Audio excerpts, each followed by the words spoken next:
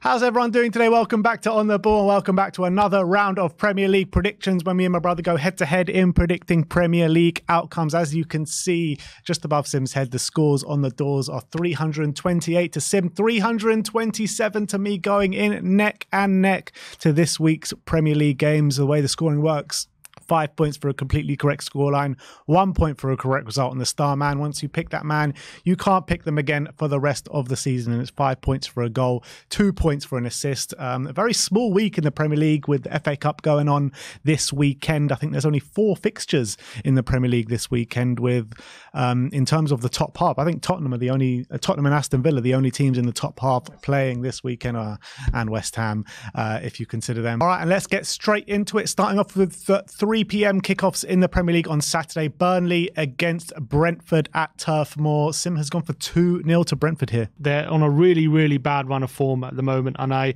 kind of feel for them because every time I watch them play, they seem to be well in the game. They seem to be playing really well, and circumstances more often than not do go against them, and for one reason or another, they haven't been picking up the results. But what a massive game it is for them just to kind of make sure they're not getting pulled into that relegation fight at the moment. They're at the moment 5 points clear of the bottom 3, Luton. Burnley, from their point of view, I mean, it looks like they're down already. There's currently a 10-point gap going into the last 10 games for Burnley. So the writing is really on the wall. Every time they seem to go into games, they seem to play well, but they just can't get results. They seem to be continually losing. They can't keep the back door closed. I'm just looking at Brentford, how they defend, and I'm thinking I think Burnley are going to have a real tough time scoring against that Brentford team. And I think Brentford are going to have too much for Burnley, and I think their counter-attacking style is going to be really suited to playing this Burnley side, and I've just gone for them for a comfortable victory, 2-0. Yeah, I agree with what you're saying in terms of the way Burnley set up, the way Brentford set up. Brentford will be licking their lips going into this game, knowing that there's going to be space for them to attack with Johan Wissa, with Ivan Toney and the rest of them. I think Brentford will win this game quite convincingly and finally get that win on the board, which maybe some of their performances should have got over the previous weeks. However, I do feel like Burnley are good for a goal in this game. Brentford's backline has been decimated. They've got a lot of injuries there. Burnley went to West Ham last week and, went 2-0 up. Fofana's playing well. They seem to be, as much as they haven't got a lot of goals in the last 3 or 4 weeks, I think you can say over the course of the season, they know how to attack, and I think against a decimated Brentford backline, I think they'll be good for a goal, but I just feel Brentford will be too strong for them and pick them off time after time in this game. So that is why I have gone for 3-1. Sim has gone for 2-0. Let's move on to Luton against Nottingham Forest. Sim's gone for 2-1 to Luton. I've gone for 1-1 in this massive, massive game down at the bottom. It's so big for both these teams. I'm not sure how many points separate them. 3. If you've got the league table, 3 points separate them.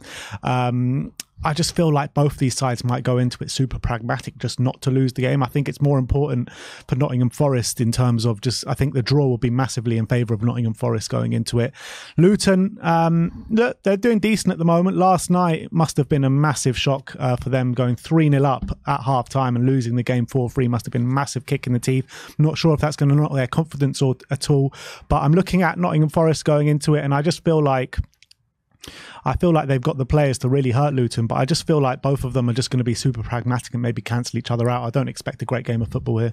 Yeah, I think Luton, being at home, will want a response to what must have been a devastating defeat against Bournemouth on Wednesday night. It was a game where they knew that game in hand has been looming over them for a long time, and they sprinted into that 3-goal lead.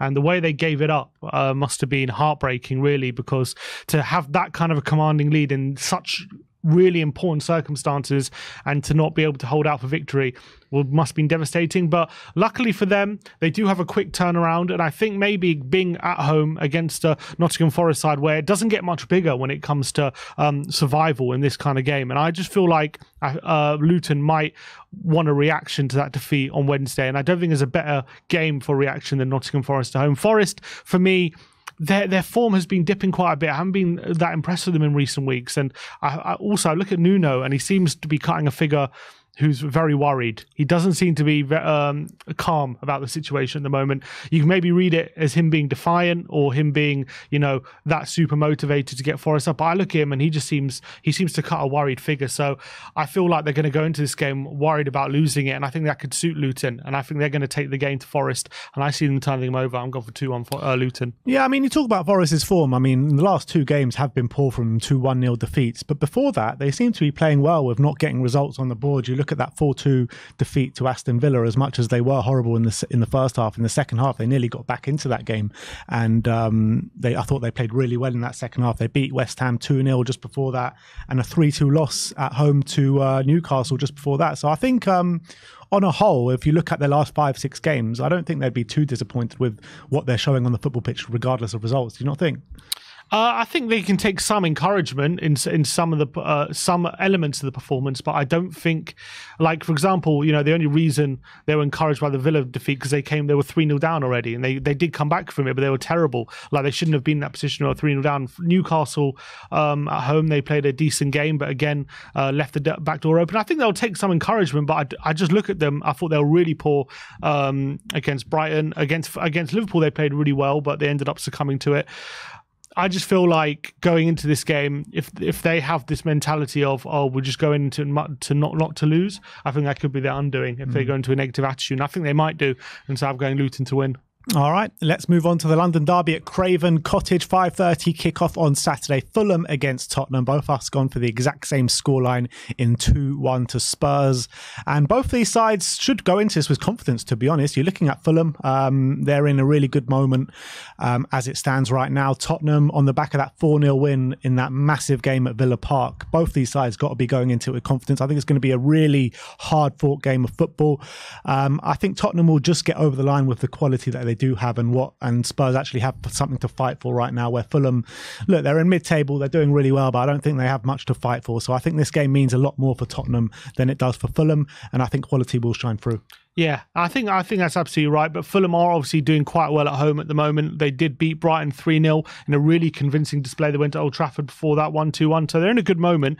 And even last week against Wolves, I thought they played really well and were really unlucky to lose away from home 2-1. But despite their good form and despite this going to be a very tough game for Tottenham, I just see Tottenham oozing in confidence now with that 4-0 win against Aston Villa. And they'll know how big it is to build on that kind of momentum. Obviously, if we do win this game, we put pressure on Aston Villa, who play on Sunday, and really put pressure on them to get the result. And I think Spurs will go into this game knowing that. And I think with that confidence boost they would have gotten from Villa Park, I think they go into it and come flying out the traps. And I think it's not going to be an easy game, but I just think they're going to scrape it 2-1. And then last but not least, it's West Ham against Aston Villa. Both of us gone for 2-2 here. Desmond, what are you thinking? I think obviously both teams play in midweek, so both have European football to contend with, but it's also quite a big game in the European race for both teams. So obviously Villa chasing down top 4, West Ham chasing down top 6. So I don't think it's a game both teams are going to take lightly. I think it's a game that both teams are going to take very seriously, and even though they might have players rested from Thursday, it's going to be a very important game. I just see Villa, maybe without John McGinn, without a few crucial players, struggling to contain West Ham on the counter-attack. I think West Ham are going to allow Villa the ascendancy. And I think if West Ham have that front 4 together, I can really see them punishing Aston Villa. But on the flip side, with West Ham having played in midweek, and how I know they like to start games slowly and they like to give the opposition the ascendancy, I can see Villa maybe taking the lead, but I can see West Ham coming on strong late on with that front line they have. So I couldn't separate the sides. I've gone 2-2. Yeah, I mean, look, both of these sides were absolutely shocking over the weekend, weren't they? I think West Ham got themselves out of trouble late in the game when they didn't play well. They looked like the relegation side for the majority of that game. Aston Villa